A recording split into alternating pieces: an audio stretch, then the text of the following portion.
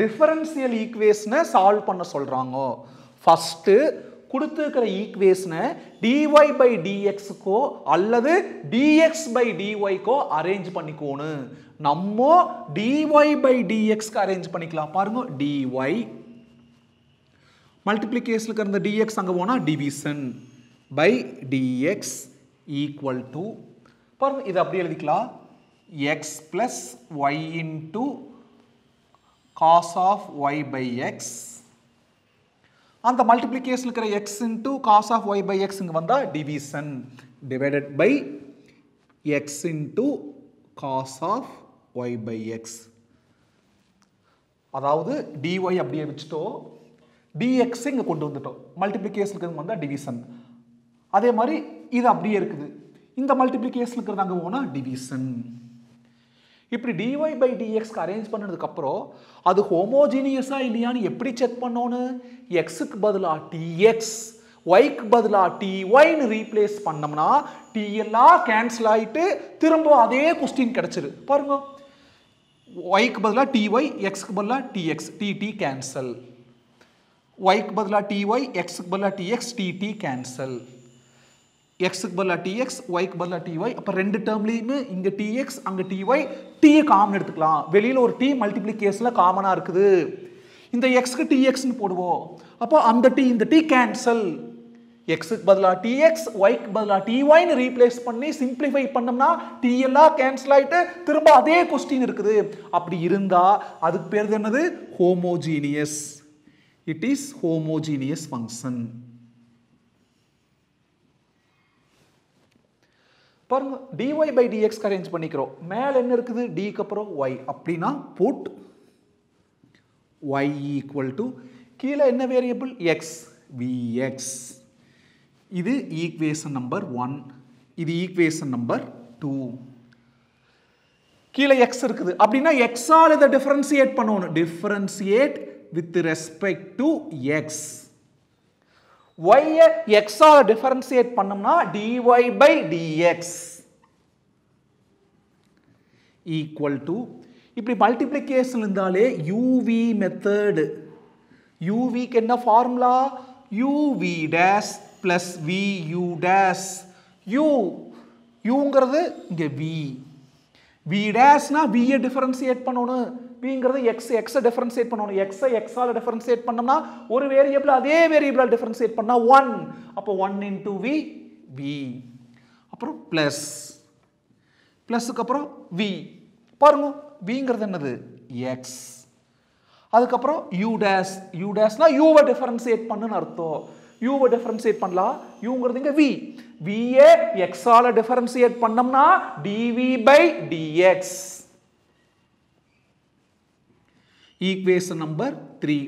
இந்த second equation, third ஈக்குவேஷன்ல கொண்டு போய் ஃபர்ஸ்ட் ஈக்குவேஷன்ல சப்ஸ்டிட்யூட் பண்ணிக்கலாம். Substitute equations 2, 3 in equation 1.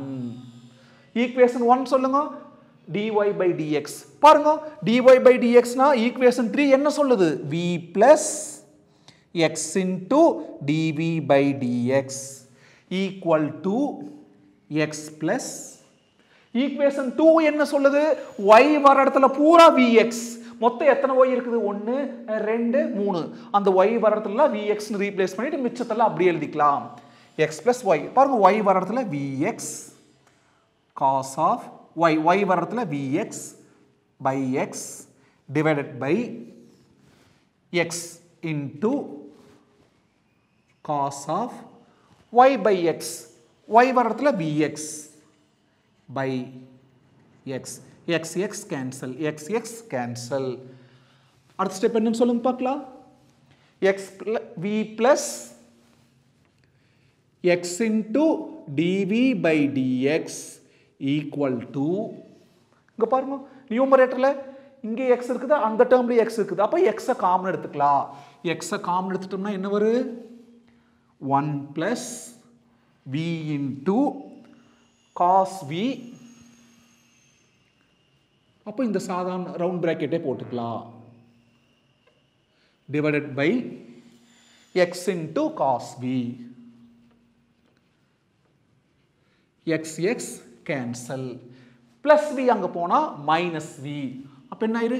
x dv by dx equal to 1 plus v cos v by cos v minus v. Denominator எது இல்லைனா 1. Different denominator பாருங்க வெவ்வேறு. அப்ப LCM எடுத்துக்கலாம். இந்த LHS அப்படி எழுதிக்கலாம். x dv by dx equal to numerator cross multiplication, denominator denominator into denominator cross multiplication 1 plus v cos v into 1 அதேதான் 1 plus v cos v. அப்புறம் minus v into cos v minus v cos v.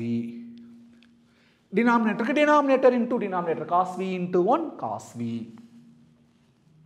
பாருங்க plus v cos v minus v cos v cancel. மிச்சம் இருக்கு x dv by dx equal to 1 by cos v. Cos v இந்த side கொண்டு வந்துருங்க. Cos v dv equal to denominator இருக்கிற dx அங்க போனா numerator. Numeratorல multiplication இருக்கிற x அங்க போனா division. பாருங்க variable separable மாறிடுச்சு. variable separable என்னது? operators numeratorல இருக்கணும். dv numerator dx numerator. அதுக்கப்புறம் அந்த ஆபரேட்டருக்குள்ள என்ன வேரியபிள் இருக்குதோ அந்த வேரியபிள்ல இங்க ஃபங்க்ஷன் இருக்குது. dv பக்கத்துல இருக்கிற ஃபங்க்ஷன் பாருங்க cos v v ல இருக்குது. இங்க dx ல x வேரியபிள் பக்கத்துல இருக்கிற ஃபங்க்ஷன் 1 by x x ல இருக்குது. dv னா பக்கத்துல இருக்கிற ஃபங்க்ஷன் v ல இருக்கணும் அல்லது கான்ஸ்டன்ட்ல இருக்கணும். dx னா பக்கத்துல இருக்கிற ஃபங்க்ஷன் x ல இருக்கணும் அல்லது கான்ஸ்டன்ட்ல இருக்கணும். இங்க x ல இருக்கு, இங்க v இருக்குங்காட்டி v ல இருக்குது. இப்படி வேரியபிள் செப்பரபிளா மாறுனதுக்கு அப்புறம் இமிடியேட்டா சந்தோஷமா take integral on both sides. integral cos v dv equal to integral dx by x. Direct formula integral cos v dv என்ன formula? sin v. cos differentiate பண்ணாதா minus sin, cos integrate பண்ணா plus sin. sin v equal to இது நேரடியான formula. integral dx by x னா log modulus x plus c ன்னு எழுதினாலும் சரி plus log c ன்னு எழுதினாலும் சரி அது உங்க இஷ்டம். நீ என்ன கான்ஸ்டன்ட் ஆட் பண்றியோ அதுக்கு தகுந்த ஆன்சர் வந்தா போதும். இந்த எக்ஸசைஸ் பொறுத்த வரைக்கும் இந்த 5th எக்ஸசைஸ் 10.5 10.6 10.7 பொறுத்த வரைக்கும் புக் ஆன்சர் வரணுங்கிற கட்டாயம் கிடையாது. நீ என்ன கான்ஸ்டன்ட் ஆட் பண்ணிக்கிறியோ அதுக்கு தகுந்த ஆன்சர் இருந்தாலே பப்ளிக்ல ஃபுல் மார்க் கொடுத்துருவாங்க. அடுத்தது இதோட நிறுத்திடாதீங்க. கொஸ்டினுக்கு வீக்கு சம்மதமே இல்லை. இந்த குடும்பத்துக்குள்ள இருக்கிற பிரச்சனையை தீர்க்க வந்த ஒரு 3வது நபர் தான் இந்த வி. பிரச்சனை முடிஞ்சதுக்கு அப்புறம் அவங்கள துரத்தி விட்டுறோன்னு, இல்லாட்டி ஊரு தப்பா பேசு. அப்போ அந்த வீணா என்னன்னு ரீப்ளேஸ் பண்ணிக்கலாம். பாருங்க வீணா என்னது? y equal to vx. அப்ப வீணா மல்டிப்ளிகேஷன் இருக்கிற x இங்க வந்தா டிவிஷன்ல. அப்ப v equal to y by x. Replace பண்ணிக்கணும். sin வீணா என்னது? y by x equal to log a plus log b க்கு என்ன ஃபார்முலா? log ab. ஏங்கிறது x, bங்கிறது c. s. பாருங்க ஒரு டிஃபரன்ஷியல் ஈக்குவேஷனை டிஃபரன்சியேஷன் இல்லாத சாதாரண ஈக்குவேஷனா ஹோமோஜீனியஸ் மெத்தட் பயன்படுத்தி கண்டுபிடிச்சிட்டோம். இதே சம் நம்ம வீடியோல டைரக்டா முதல்ல இருந்தே எதுல செஞ்சிருப்போம்? வேரியபிள் செப்பரபிள்ல செஞ்சிருக்கோம். ரெண்டு மெத்தட்ல எது பெஸ்ட்டோ அதை எடுத்துக்கணும். இது பெருசா இருக்கு ஆனா ரொம்ப மூளை கசக்கி யோசிக்க வேண்டியதில்லை. அது சிறுசா இருக்கு ஆனா ரொம்ப கஷ்டப்பட்டு யோசிக்கணும். என்னோட பார்வையில இது அட்டகாசமான அப்ரோச். தேங்க்யூ, பாய்.